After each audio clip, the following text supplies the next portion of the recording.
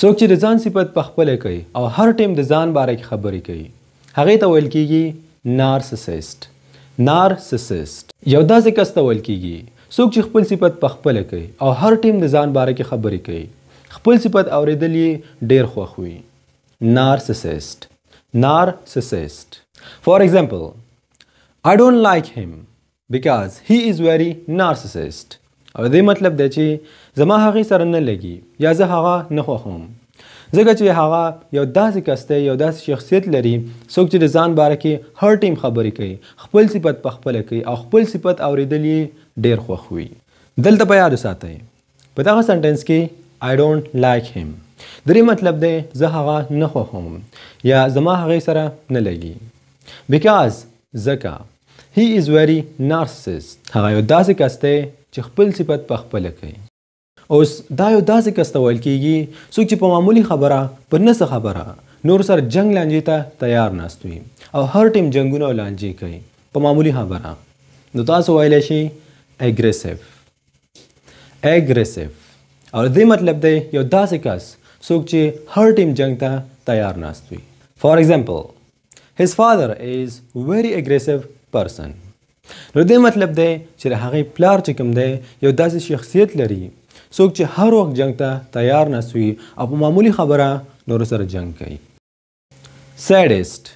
سیډسټ یو داسې کس ته ویل کېږي څوک چې د نور په تاوان او په نقصان ډېر خوشحالېږي لکه که هغه ته پته ولګي چې اکسیډنټ وکړو څوک چې تاوان سره مخ شو یا یو دوه کسانو خپلو کې سره جنګ جګړه وکړه نو په هغې په دغه موقعو باندې هغه ډېر خوشحالېږي او هغه کس ته ویل کېږي سیډسټ.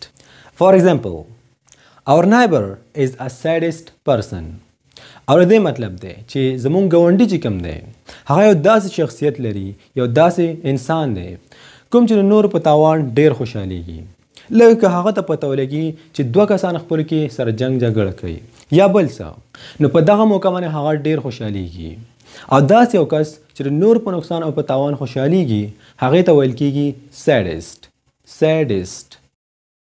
Assalamu alaikum dear friends and most welcome to the ulenglish.com which stand for the University of Learn English and which is an online English academy help all of those lovely peoples just like you who are struggling day and night and all the time to build their confidence somehow, speak fluent and to take their English to the next level.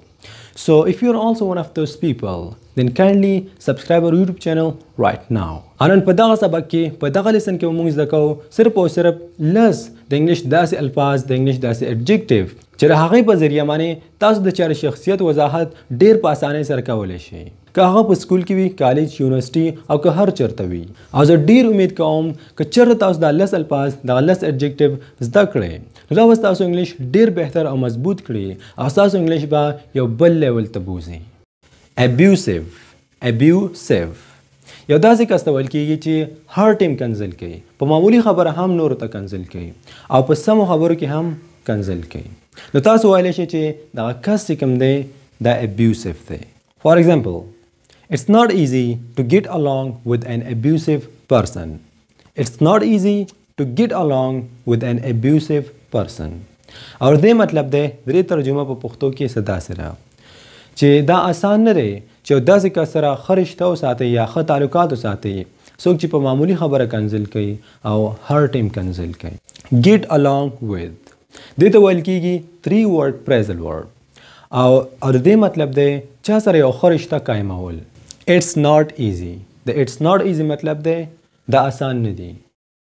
اوس دا یو داسې کس ته ویل کېږي څوک چې په هره خبره یقین کوي که ته ورته هر څه وایې هغه په یقین کوي او ډېر زر دوکه کېږي. یو ډېر ساده انسان ته ویل کېږي ګلیبل. ګلیبل که چېرته تاسو ووایئ چې یو کس ګلیبل دی نو د دې مطلب دی چې هغه په هره خبره یقین کوي او ډېر په اسانۍ سره او ډېر زر دوکه کېدی شي. example sentence, your brother is a gullible person.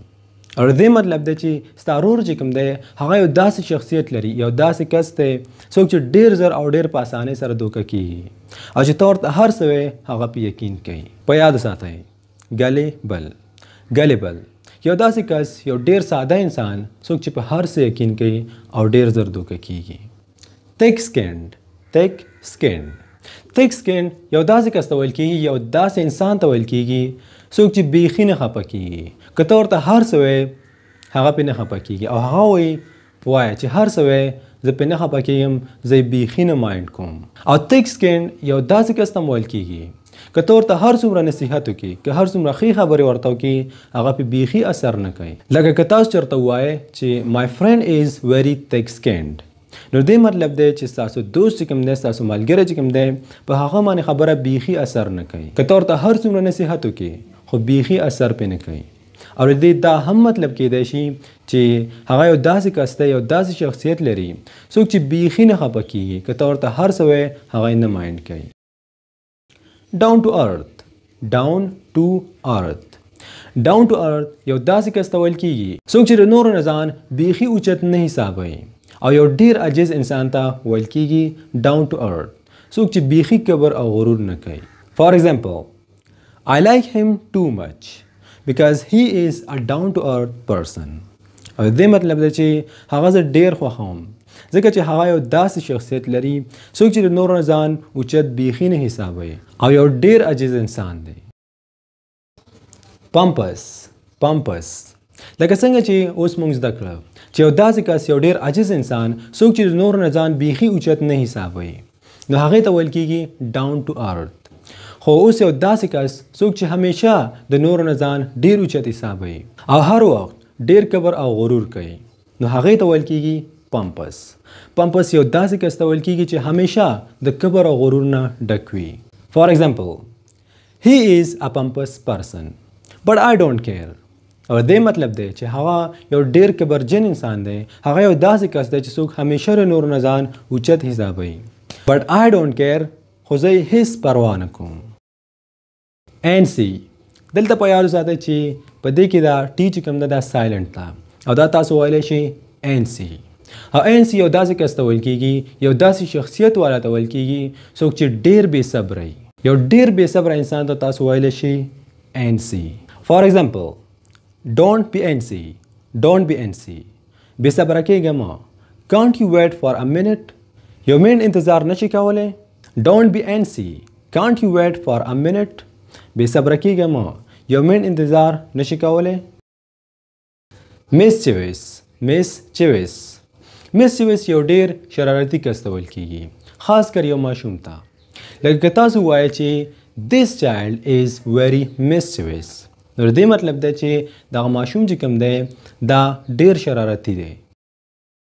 اوس دلته زموږ اخیری ایڈجیکټیو بوسي یو داسې کس ته ویل کیږي یو داسې شخصیت والا ته ویل کیږي څوک چې دا ډیر خوښوي چې نورو ته اډر ورکړي او همیشه نورو ته وایي چې دا کار داسې وکړه او دا کار داسې وکړه.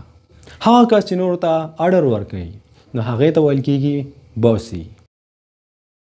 او همدې سره زموږ نننی سبق نننی لیسن اختتام ته رسي او زه ډیر امید کوم چې تاسو به د دغه لیسن نه د دغه ویډیو نه ډیر څه نوي زده کړي او تاسو به ترې فایده اخیستئ. او که چېرته تاسو واقعي غواړئ چې خپل انګلیش ډیر مضبوط او بهتر کړئ نو بیا موږ سره اوسئ ځکه چې په دغه چینل باندې هره ورځ هر سهار موږ داسې ویډیوګانې اپلوډ کوو داسې لیسن راوړو کوم چې ستاسو انګلیش واقعي مضبوط او بهتر کولی شي. نو بیا د روزانه اپډیټ دپاره زموږ یوټیوب چینل سبسکرایب کړئ. So guys, what are you waiting for?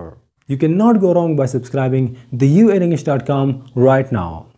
Go, move ahead, subscribe our YouTube channel right now, support yourself there and support us here.